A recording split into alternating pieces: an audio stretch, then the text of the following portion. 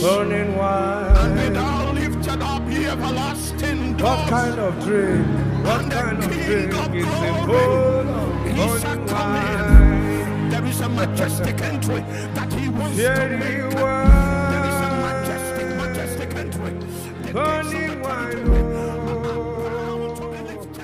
Somebody here is desperate. You see that there is, because of your past, in Uniben, you slept with 98 girls before you left 400 level. And those spirits of immorality will follow you.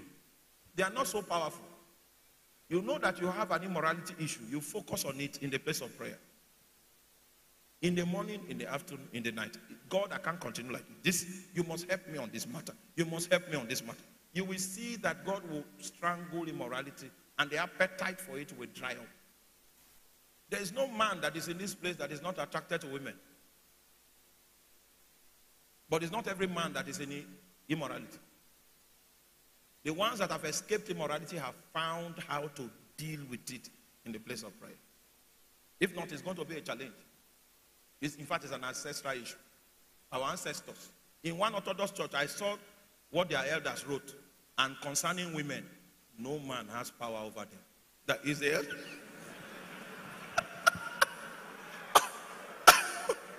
Aiso sela mukuru. The elders, they sat down. That's what they wrote. You will handle it in the place. Based on the way you have utilized the flesh before you gave your life to Christ, the devil will develop strongholds along your life. So you need to identify those strongholds because they are likely points of satanic entrance. Identify those strongholds. You attend to your life like business. And then you erode the strongholds and you break it through prayer. And this, when you are still dealing with sin and breaking the yoke of sin from your life, you don't go on Facebook to preach. You should not be known. Remain in your closet. Be doing home cell prayer and all those. Nobody should snap you like this. Then you're like this.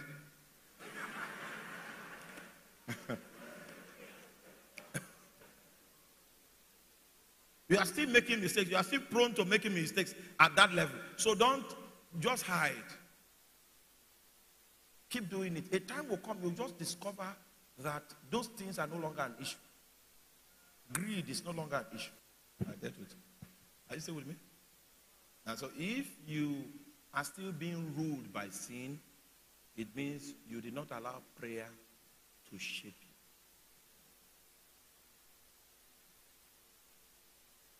There are also some shapings that will come when you submit yourself to the authority of the word of God. When you see a man that is careless, have you seen a man that is loose, careless?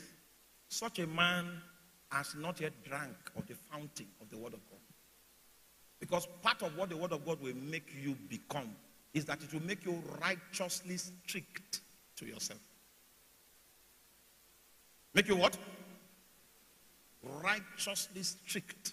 When you see a loose man, you know he has not drank of the truth is not in him. You mix with any kind of people. Say, oh, preachers with bad identity in the body of Christ. You are there. Here, they are there. We can't say, no, you don't know the word of God. And I'm not saying you are not studying and you are not preaching. I'm saying you do not recognize the authority of the word of God to rule over your life. And these are two different things that you preach. Many people preach about giving. They don't pay tithe. And that's why when you see a pastor that is poor, that is destitute, before you have compassion on him, investigate his life.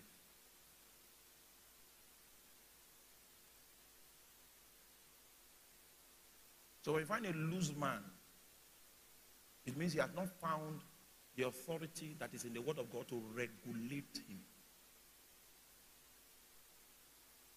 That's why it's like that.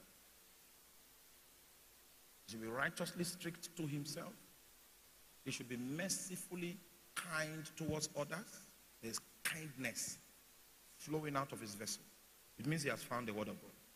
and secretly pure toward God. Not publicly pure, but secretly pure. There is something he has with God that he doesn't want to lose. Because of that, he lines up.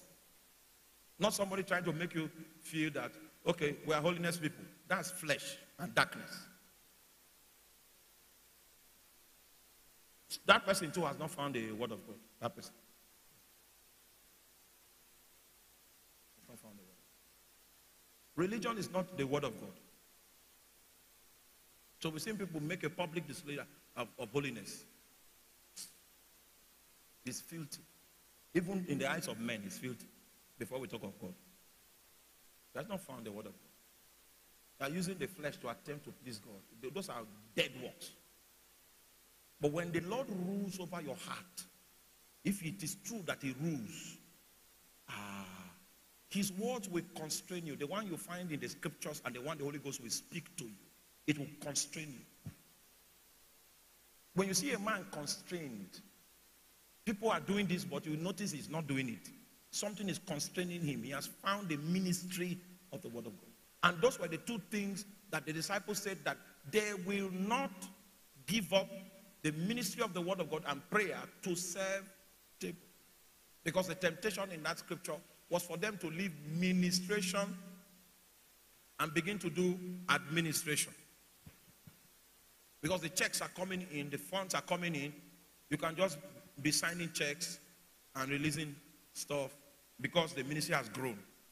And every ministry that grows attempts to make the preacher stop ministration and start administration because there's ease now. So let's do the business part. And so you will find people that used to operate their refineries before. The moment the ministry now becomes big, they drop that. It means they succumb to the temptation that came with growth. You see, when the number of the disciples multiplied, this was what happened.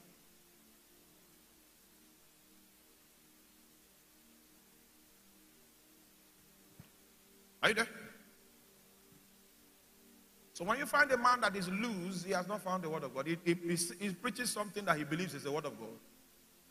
But that word has not yet become an authoritative principle through which God can constrain him. He is false. He is false. His preaching cannot produce what the Bible is saying, because he himself has not come under the influence of the authority that is in the word of God. I don't argue with scripture. Hello, I hope you've been greatly blessed by this sermon. Watch out for our next post and don't forget to subscribe, share and like our videos. Thank you.